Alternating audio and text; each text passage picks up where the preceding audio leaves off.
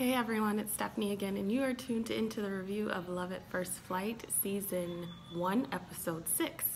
So this episode was where the families came and got to spend time and meet with each couple.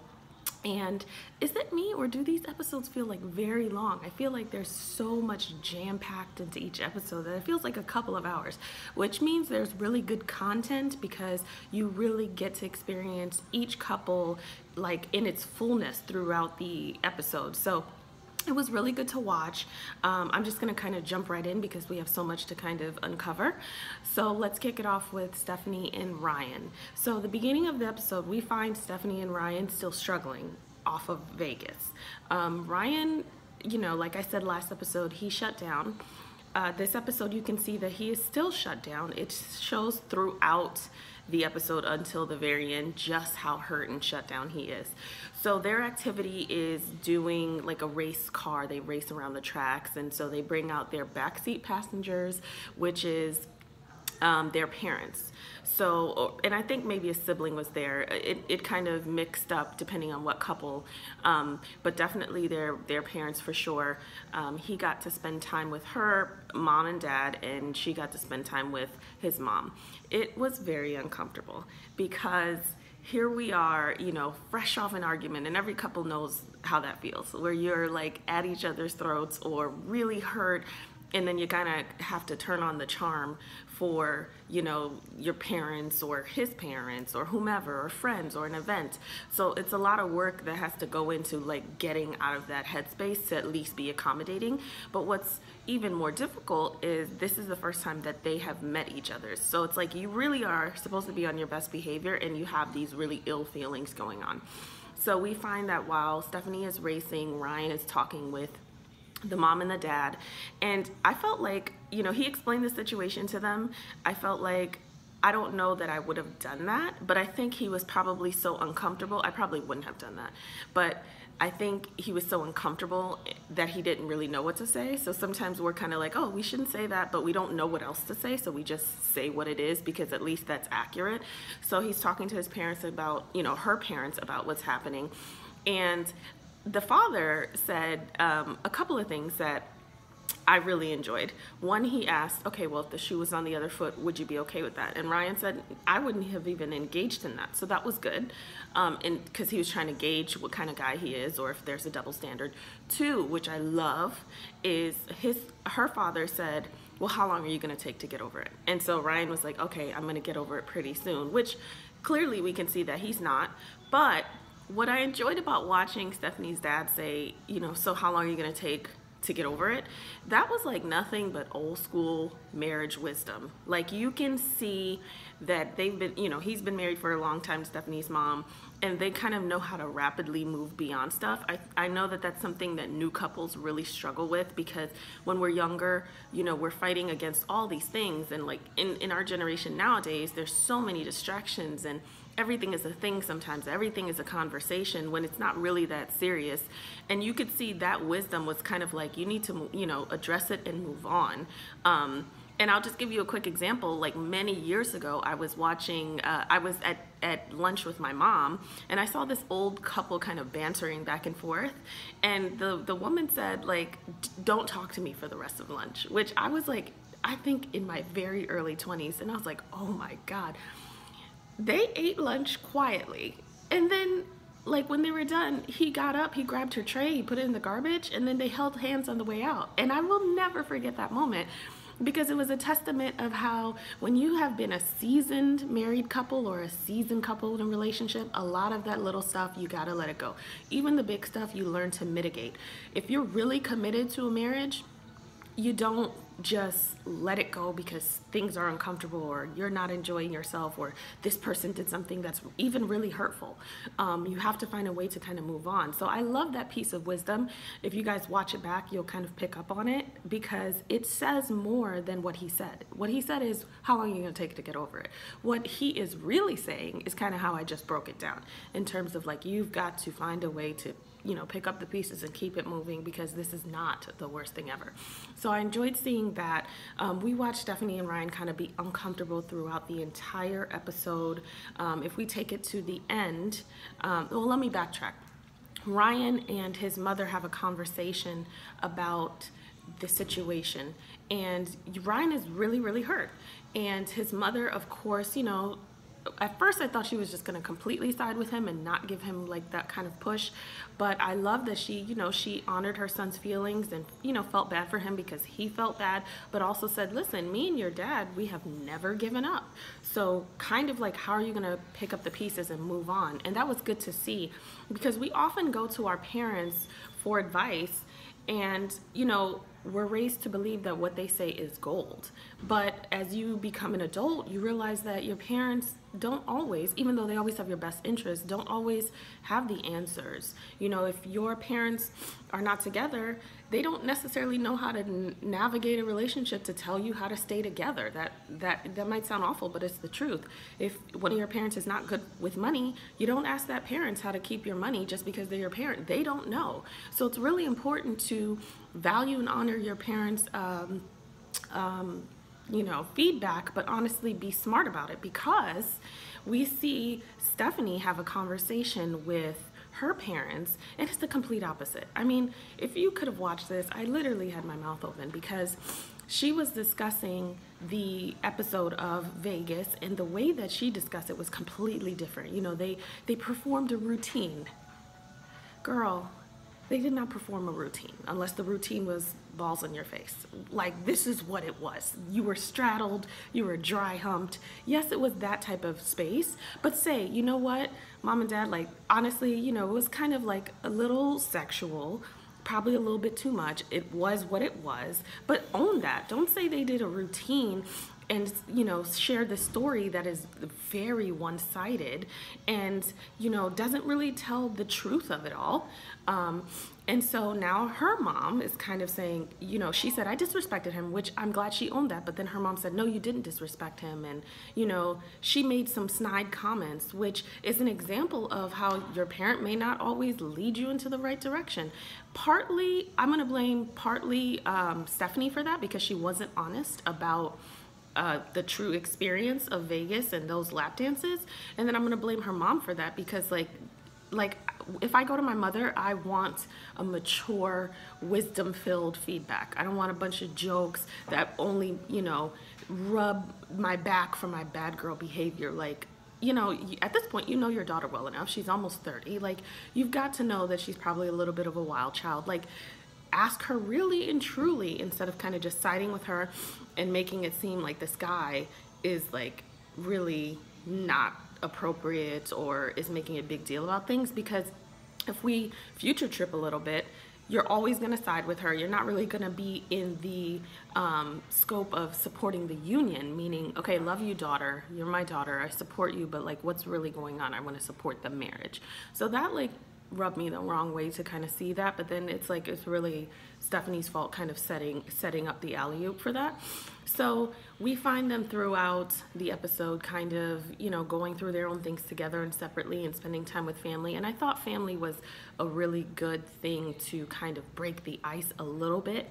But unfortunately, it didn't break it enough for them to get into a different space. And we find them at the end of the episode discussing where they are, and Ryan is still completely shut down. She says, I really have feelings for you, they're stronger than they were before. She's really kind of putting herself out there.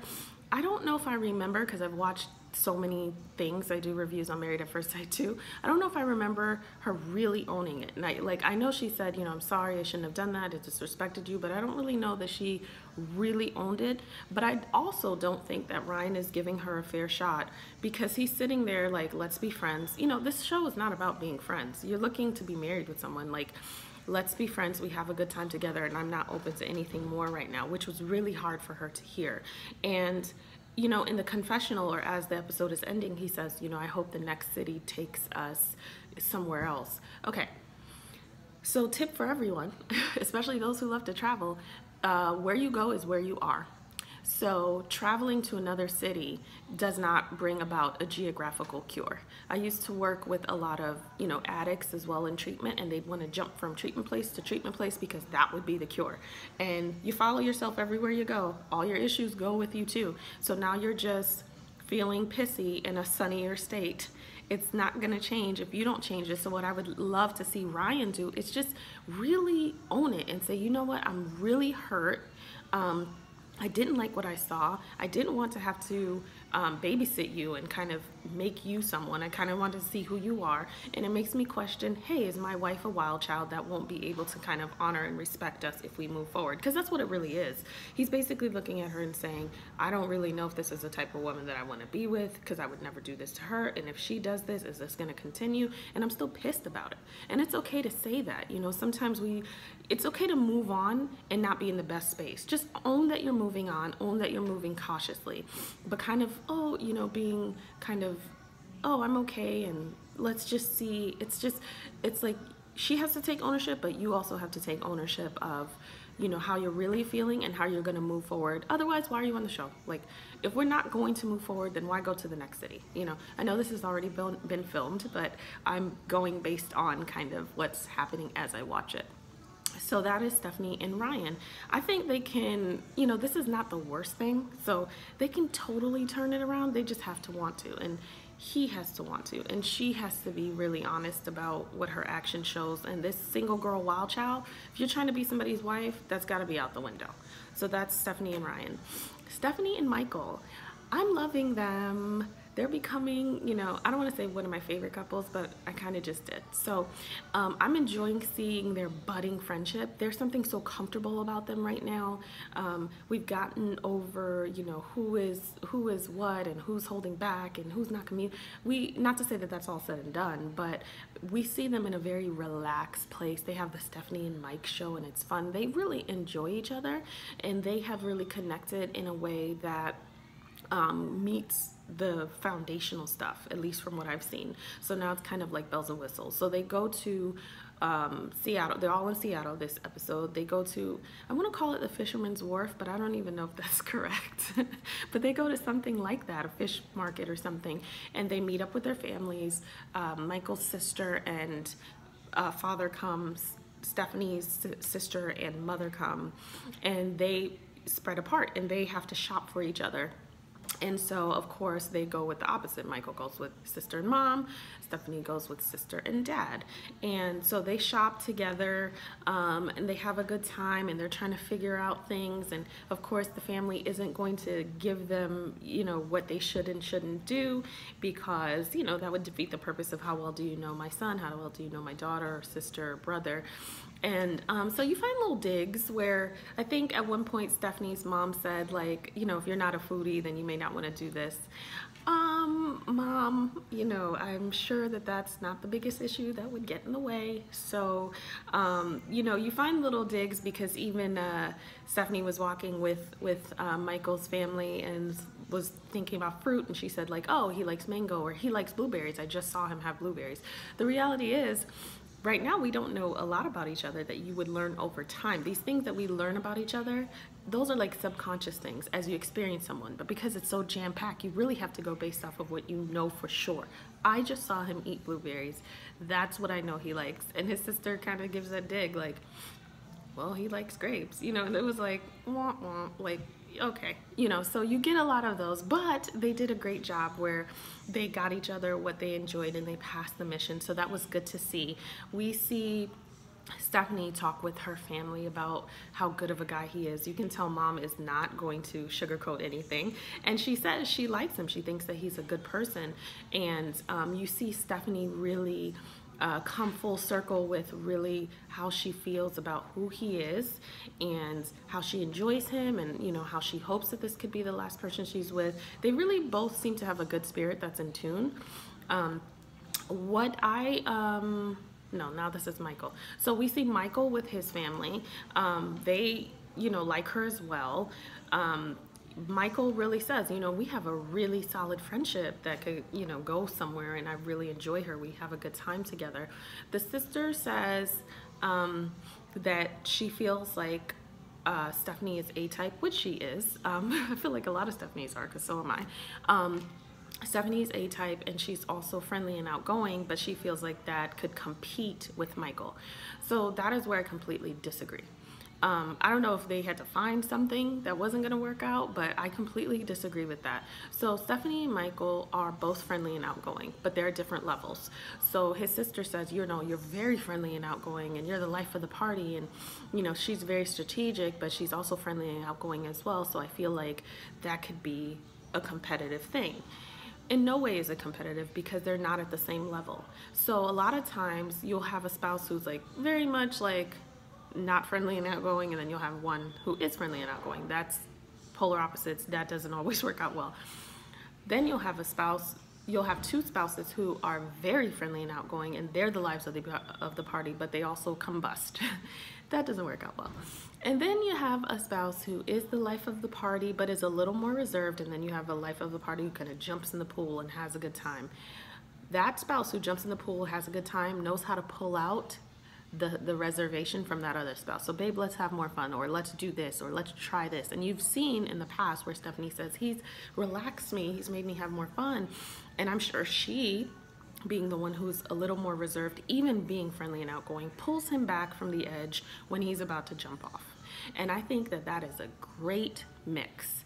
I don't think that they will compete at all, because they're not at the same level. We've seen them, you know, when they did a couple of episodes back, when they did the episode with the kids, we found that although they're both friendly and outgoing, they both naturally fell into their roles. You know, Stephanie was taking care of things, making sure, you know, the kids were taken care of, doing the organizing.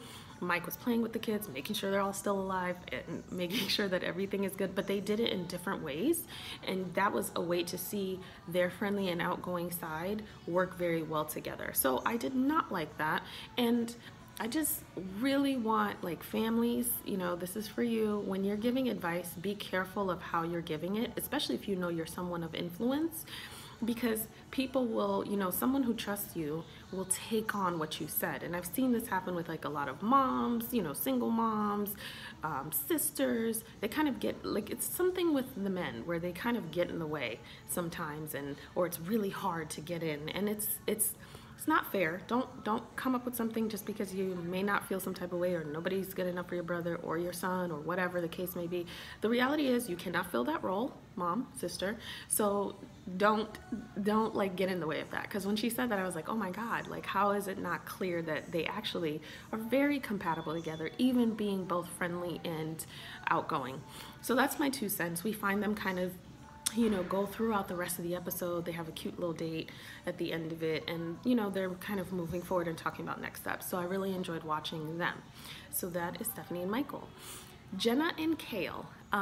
So Jenna and Cale, they do a boating activity. I really don't even know what to call it. They do some boating activity. They're on the boat with family and friends. But they do a boating activity where they have to work together, and they do really well together. We find them leaving Vegas in a really good place. You know, we celebrated Cale's birthday, and they were in a good place, communicating and enjoying each other. They first are met with the family in the hotel room, and so at first they don't even know who it is. You know, like, Jenna opens the door and thinks it's like someone who's part of the crew. She has no idea until they sit down and say, hey, I'm Cale's sister, I'm Cale's mother, and vice versa. So we see them kind of meet each other's family, figure out if they're gonna work together. It's uncomfortable to watch Cale's conversation with her mom and sister, because he says, you know, we've gone through really tough times, and some parts of her is great, and then, you know, he wasn't sugarcoating it, and they have gone through some tough times. And so her sister and mother, who know her and love all these sides of her, and who probably get the best of her, you know, you could see they're a little like, what do you mean she's not whatever? But I think they also know that she is somebody who's very strong, and she is not going to be somebody who's easy to get to. And you even see the sister say, you know, she kind of works backwards. Like, she shows you kind of the parts of her that aren't so great, and then she softens. And Jenna, on the flip side, is able to talk to his family about, him being good husband material. She even talks to her family about that, but not being able to go level deep with him and still struggling to do that. So they do the boating activity. It works out really well. They end up going out later on, and you're able to see them kind of have a real conversation. The push for depth is necessary, but it's also like it needs to be happening organically.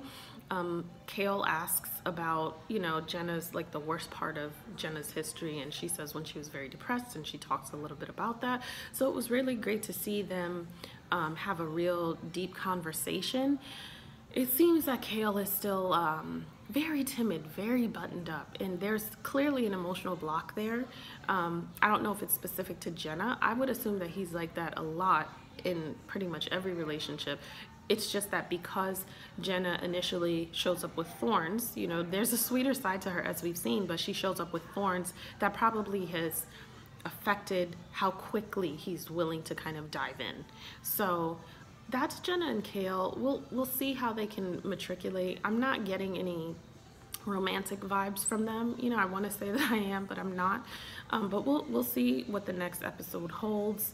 They're very different, and I could see some areas of compatibility, but they're both kind of like on the edge. Nobody is even, at most, they've put their toe in the pool. Like, nobody's sitting on the edge, legs dangling even. So I feel like, it's time to kind of wrap it up. So I really don't know what's going to happen with them. I don't foresee that it's going to be a match, and it's also a short period of time. So I feel like they're in a pretty good spot now where they can actually develop. But do they have 6 more weeks? No, they only have a week. So we shall see how that goes. And so our last couple is Alma and Michael. So we find Alma and Michael actually not doing an activity this week because, unfortunately, Alma's mother fell down and had a concussion. So she was really worried, as any of us would be, and she flew home to see her mom to make sure she's okay, and Michael went with her. So this was a really good to see, because this is real life. If we're going on vacation and God forbid something happens to one of our parents, we're changing that whole thing around, whether it's a show, whether it's anniversary, whatever the case may be, and we jump in and we do what needs to be done, and you see him automatically jump up to support her. And because she loves family, and he does too, you get to see how she appreciates him kind of dropping everything and going with her to handle that. So that was really good. We get to see her spend time with her family and talk about how he is really good husband material. Obviously I don't think he's like her type, but she has kind of gotten over that to really see who he is as a man and how he'll show up as a husband based on what she's seen. And we get to see him visit her and visit the family, and he shows up with flowers, and it was really sweet to see. It's really important when you show up and you meet family that you are representing more than you're being there for their significant other. So flowers, especially for moms and stuff, that's a really sweet touch, because it's like I was not only thinking of my girlfriend or wife, I'm thinking beyond that. I'm thinking about her mother. And so that was a nice touch for the first meeting, and you can tell that they get good vibes from him. The mom had a good time with him and said thank you for coming, and he was relaxed, and it was good to see. And that is really important for her, because she says whoever I end up with really needs to get along with family. And that's really, really important. A lot of people try to ignore that and say it's just us against the world, or it doesn't have to be. When you get married, you do marry into family, and whether y'all are close or not, you take on whatever's going on in the dynamics. So it is best that you get along with them, and it's best that over time you build a relationship. It's not instant. People love to say that, that once you get married and this is my sister-in-law and this is my brother-in-law, it's not instant, because you guys are still people. So there still has to be time that builds an organic relationship, but you want to be in a family where you desire that because you enjoy those people. So that is Alma and Michael. The show's ending so quickly. Like, I don't know where I was, but I just realized that the next episode is the finale. So I'm interested to see how this kind of wraps up and how it goes from here. I'm sending good energy to all the couples, and if I had to do predictions, I would say Stephanie and Michael go beyond this for sure. At least I would love to see it. Alma and Michael, I'm not sure. I mean, I really don't know. I would like to see them give it a real shot because I think that they have potential. Jenna and Cale, I don't see it. And just gonna be blunt. And who else? Stephanie and Ryan, they have potential as well, but they kind of have both some growing up to do on each side. So that's it. Let me know what you thought. Comment, like, and subscribe, and I'll see you on the next review.